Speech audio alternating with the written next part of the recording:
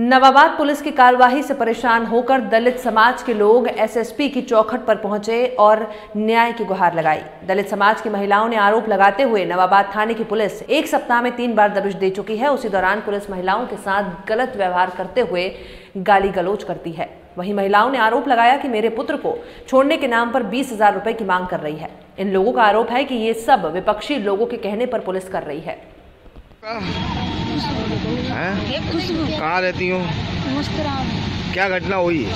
मतलब हम लोग घर पे थे तो कोई हमारे मम्मी पापा कोई था नहीं, तो हमारी चीजें और पैसे रखे थे, कुछ सुबह उठा के ले रहे। हम लोग उनको मारने की धमकी दे रहे। कौन ले गए? भी पुलिस वाले और एक हमारे बबलू। क्या कह रहे थे वो मारने की धमकी दे रहे थे और मारने की। महीने में कितनी बार पुलिस तुम्हारे घर आ चुकी? 10 बार आ रही। क्या कहती है पुलिस?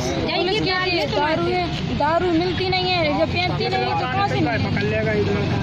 आपके साथ क्या किया पुलिस ने? हम लोगों का हाथ पकड़ा और बाहर निकाल दिया, गेट लगाकर, और वो जेवर और पैसे निकाल के। आपका पूरी नाम? कहाँ रहती हूँ? क्या समस्या हो गई आपकी?